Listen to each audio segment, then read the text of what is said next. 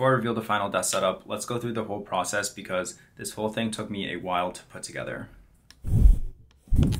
It is so gloomy in Toronto this week, but I'm gonna try and build my new desk setup since I have the week off for the holidays. I got a new standing desk, which is really big and a lot larger than this one, which was like my biggest complaint with this current standing desk. Like, it does the job well, but I feel like I don't really like to use it that much because it's not big enough and there's no presets on it, so I have to manually adjust it up and down every time I want to move it. I have the new desk in my living room, but it's like really massive. So I'm gonna have to first take apart this desk and everything on it, as well as this desk which the camera is on, and that'll probably take like the whole day itself. There's like a lot of stuff to move basically. I think I'm scared of all the signs. Don't ever leave me alone at night. I think I'm scared, I don't know why. Just leave the lights on and close the blinds. Please no more heart attacks.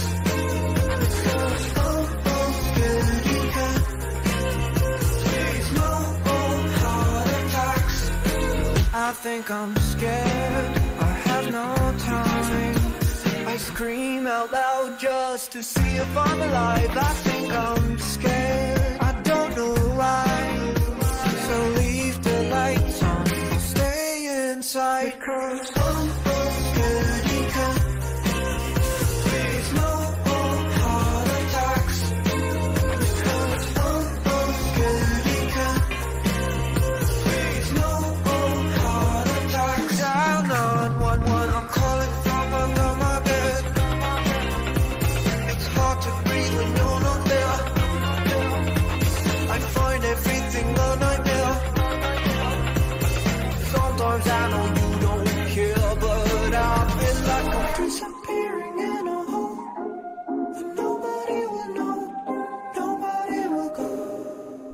Alright, so the desk setup is finally complete, and that took way longer than I expected because I didn't have time to work on it during the work week, but here it is. So as I mentioned, the centerpiece of my desk setup is this 72-inch Achiever desk from Burotic. Burotic is a high-end office furniture company based in Montreal, Canada. They sent me this desk along with a bunch of accessories that we'll go over later, and I went for the walnut tabletop in the largest size, and I love how it turned out. Their desktops are made out of solid wood, and everything is handcrafted locally here in Canada, so everything looks and feels extremely premium. And you can feel the difference between this and a cheaper standing desk too. This one feels really solid and heavy, and I like how the control panel here lets you set up to 4 presets for different heights. So I usually have the first one set to my regular sitting height when I'm typing, and then a slightly higher height for sitting while I'm writing on my iPad, and then 2 more different standing heights for typing or writing.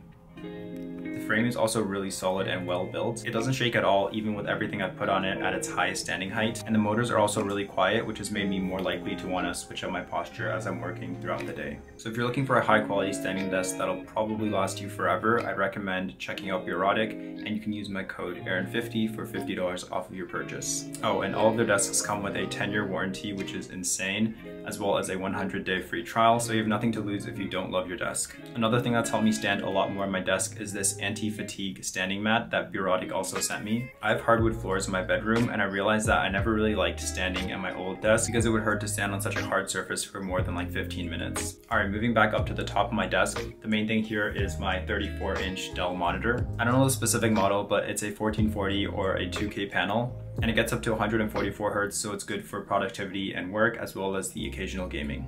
Not much to say about this monitor though. I've had it since last year, and the ultra-wide size makes it really great for having multiple windows open. I usually don't need more than 1 screen open at a time though, so it's nice to have an ultra-wide where I can have a main window open and then something like Spotify or Discord open on the side. I low-key want an even wider monitor because they look pretty cool, but probably don't need one right now. Oh, and I have this monitor on a monitor arm that I picked up from Amazon. Definitely recommend getting a monitor arm so you can change the height and tilt of the monitor for different purposes, especially because the angles sort of change when you're going from sitting to standing. Underneath my monitor, I have a desk shelf here from Grovemade, also in a walnut finish. Grovemade is another brand that makes really high quality home office accessories. Everything is handmade in the United States, and they did send me a few accessories here, but I probably would have gone out and bought them regardless. I also have this separate desk tray also from Grovemade, which fits perfectly and gives me a space to organize all of my pens and other random things while keeping it easily accessible. And then on top of the shelf I have my dual speaker setup as well as these cute little decorations.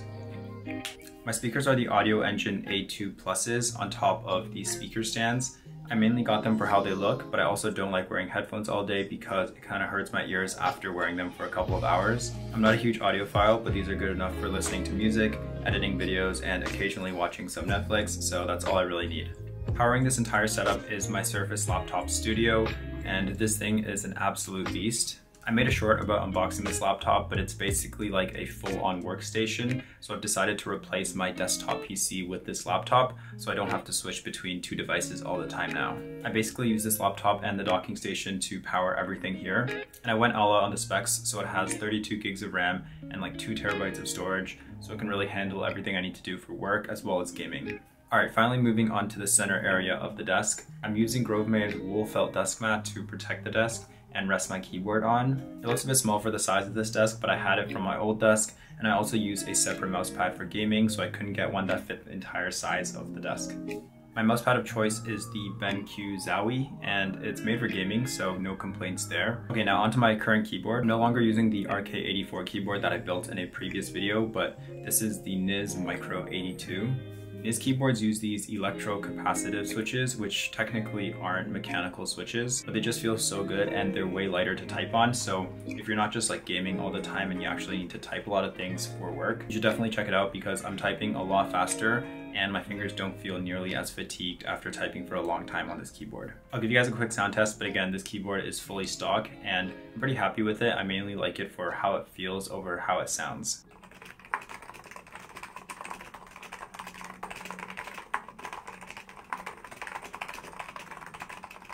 And right beside that, I have my mouse of choice, the Logitech G Pro Superlight, of course, with these mouse grip stickers that I picked up from AliExpress to help me grip the mouse a little bit better because I have bigger hands. Yeah, this is probably the best gaming mouse I've ever had. There's not much to say about it. It's expensive, but it's super light, it's wireless, and one charge lasts for like 2 weeks, so. For my mic, I'm using this mic that I picked up from Mauno. I picked up the entire set from Amazon for like $90 last year, and I really only use it for work calls or talking in games, so I haven't felt the need to upgrade or anything. Finally, just some accessories I have lying around the desk.